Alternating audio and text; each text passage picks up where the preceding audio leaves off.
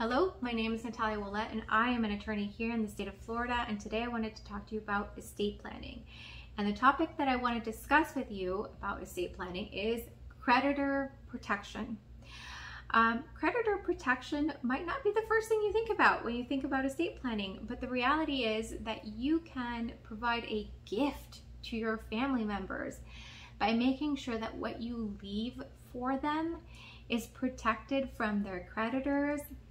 their spouses if they're having difficult spousal relationships, their bankruptcy creditors, lawsuits, etc. And how do you do this? Well, you do this through a process of creating vehicles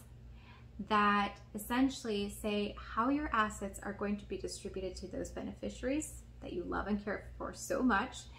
and how those assets are going to be protected from people that you don't want having access to those vehicles.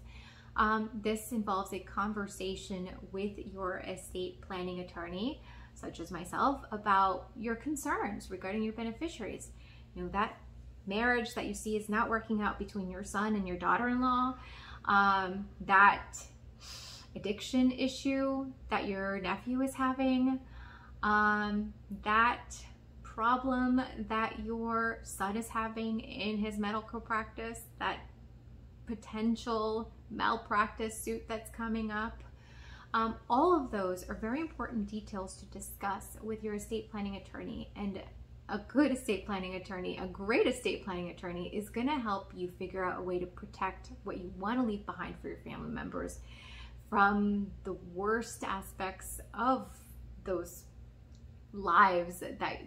their beneficiaries, their family members are experiencing, right?